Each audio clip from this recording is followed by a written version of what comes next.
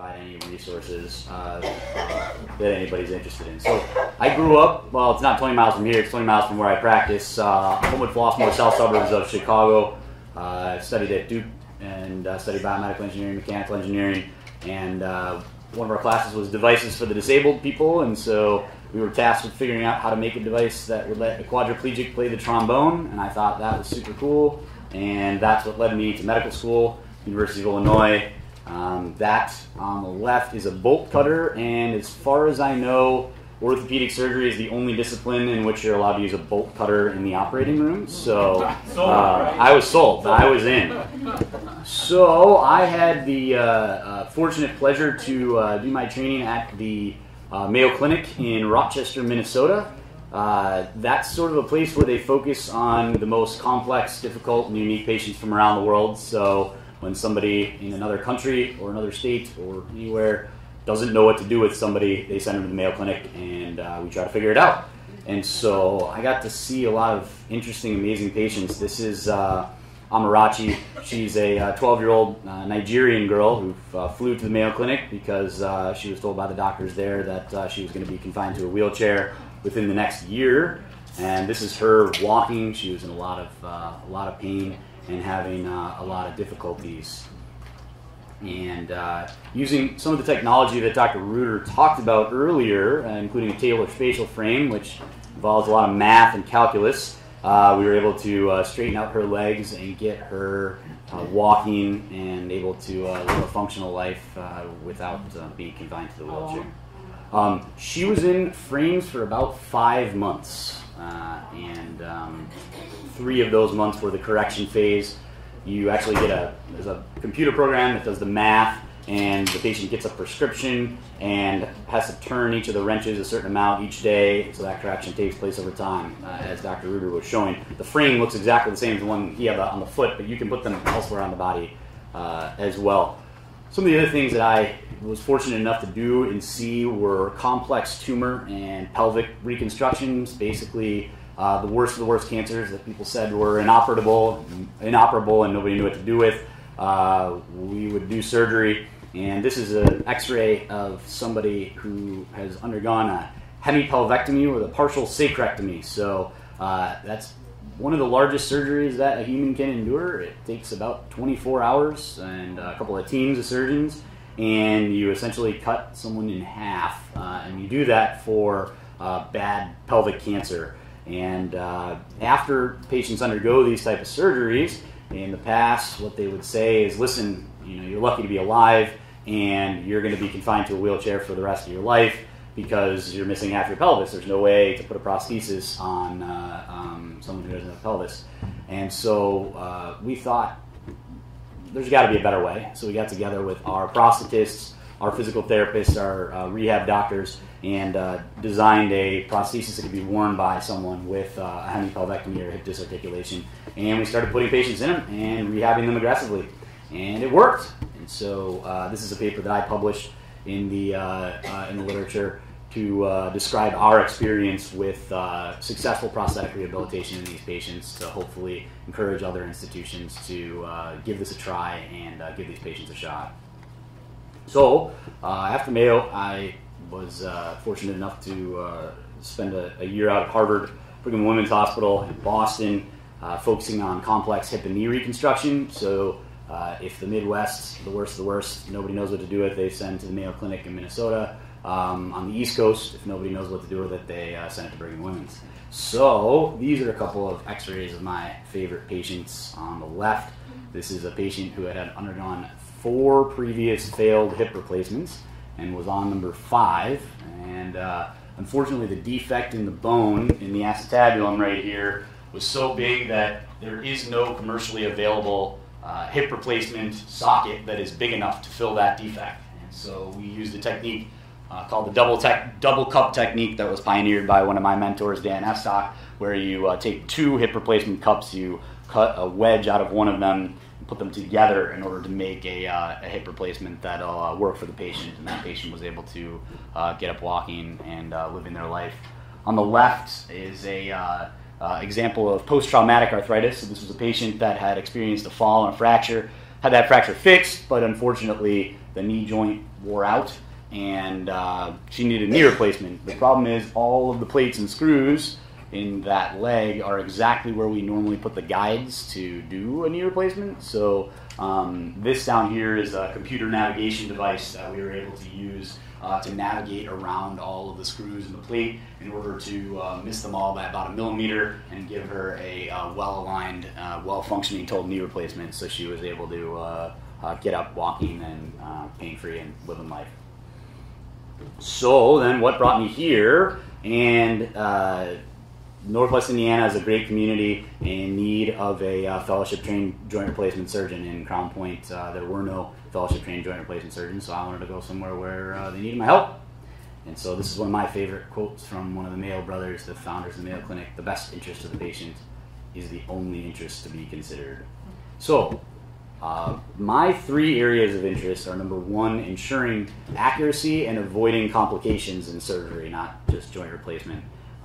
Pain control in surgery, and then speedy recovery to a full functional level. And so the question of the day is always, how do we do an accurate surgery technically for each patient, avoid any complications, cause a minimum amount of pain, and get them back to the activities and the life they want as fast as possible.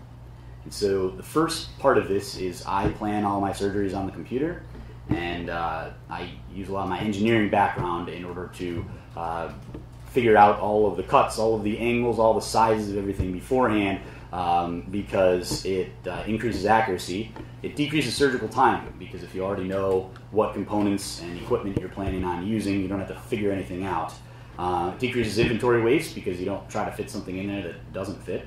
And my favorite is that it avoids complications. And so this is an x-ray of a patient who had a hip replacement placed, and this cable says to an orthopedic surgeon that when this hip replacement was placed, the bone was broken, and so that's why they had to put the cable around it to fix it. And there's some surgeons that would say that this is an unavoidable complication, that sometimes this just occurs, and there's nothing we can do about it. But the picture on the left is a computerized plan of that same patient, and if you see what I've written there, it says above 11 equals crack, and that's a size 13 hip replacement. So if the surgeon would have had that plan beforehand, they would have been able to avoid that complication, before the skin was even cut. And so the next area of interest for me is pain control. We've made a lot of advances on pain control in the last decade and even the last few years. So the mantra at Mayo is if you have an idea or you have a thought or an opinion, prove it. So you design a study in order to prove it. So we were using a local pain medication, both in trauma and joint replacement surgery, that helped decrease the risk of pain, but also didn't rely on peripheral nerve blocks, so the anesthesiologist numb the nerves going to the area. Those are great for pain control. The problem is they also numb all the muscles going to the area, which slows rehab. And so we wanted to see if there was a better way to do it. And so one company had come out with medication that cost $315, and they'd been using that medication in surgery.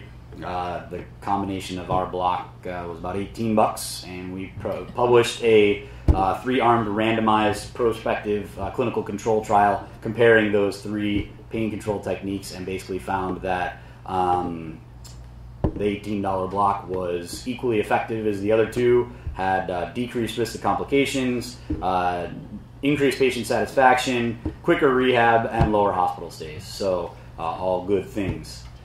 Pain control in the OR, or post-op, starts pre-op, and so I have a pain control regimen that I start even the night before surgery, so that after surgery, patients' narcotic usage is much decreased and their recovery is increased.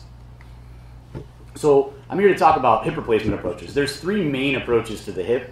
Each has their advantages and disadvantages. I was lucky enough to be trained in all 3 of them, and all 3 of them have their time when you would want to use them. But I'm going to talk about the anterior approach. So hip replacements used to be like this, where you have this huge wound and you're in bed for days. It's no longer like that. Now, I have patients up walking the same day of surgery, so if they have surgery at 8 in the morning, they're walking around by lunchtime. Smaller incisions, we have the pain control protocol. That means that most of our patients don't require narcotic pain medications at all, and they're able to rapidly return to work and school, work and sports with no restrictions. And so the anterior approach is probably more appropriate for more active and skinnier patients. There's some studies that show that as earlier walking and a faster recovery, and also that patients have decreased post-operative pain.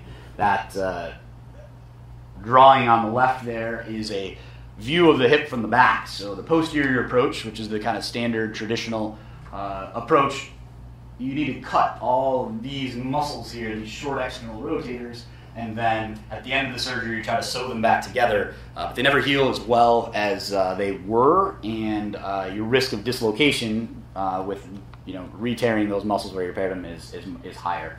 And so the advantages are you don't require post-operative dislocation precautions with an anterior approach, at least I don't, and it doesn't require cutting of the muscles, it just requires spreading of them, which you'll see in the lab here in a moment. We also are able to use generally a smaller incision. My favorite thing about it, though, is it allows you to use an x-ray machine in the OR. So I make a surgical plan that looks like this on the left, and then we can execute that plan while verifying that every single step of the way we're doing exactly what we thought we were doing with that plan. And we can use an x-ray to show ourselves that. So there's never any surprises. We're not leaving the operating room saying, wow, we made that patient's leg too long, or there was an unrecognized break in the bone or something that we would be concerned about. And so my preoperative plan includes where all the bone cuts are going to be, the size of the acetabular component, the cup, the size of the head, the size of the stem, and the position of all the components, as well as how much you're planning on either lengthening their leg or moving it out to make it more stable. So I'm going to run you through the approach real quick. The skin incision is usually about 10 centimeters, which is about that big, and make a skin incision and you move the tensor fasciolata out of the way, go down to the capsule. You have to ligate the ascending branch of the medial-femoral circumflex artery, and then use an x-ray to decide exactly where your cut is going to be. You expose the acetabulum, you ream it, clean it out, and you put a cup in there, and like I said, you can use the x-ray machine to see exactly what you're doing. And then sometimes you use additional screws to hold it in place, and then on the femur side you have to release some soft tissue in order to be able to get a good look at it. You put broaches in there, and then finally put the final x-ray in there, and then you can, the final component in there, and then you can measure the leg lengths and size of the components to make sure everything's okay. And you test it for stability to make sure it's not going to pop out of place. Put the real one on, take the x-ray afterwards. So, just to recap, the anterior approach has a smaller incision. It's more minimally invasive. We're having people up walking the same day of surgery, and our new pain control strategies are able to get people to rehab faster and back to the activities they love sooner. So this is one of my mentors. This is Dr. Franklin Sim. He is I think he just celebrated his 77th birthday. He's been operated continuously since he was 30 years old, and every person who's trained at the Mayo Clinic in that entire time period has gotten to be his intern, and so this was when I was his resident, and he's a workaholic, and he's there at 4 in the morning and there till midnight, and so one of his famous quotes is always be willing to see a patient anytime, anywhere. So if there's anybody that I can help in any way, I'm always happy to see anybody, and so those are my contact information, and if you have a patient that you want to bounce an idea off of, or they're having hip pain or knee pain or any pain, give me a call anytime. So, thank you, and let's go to the lab.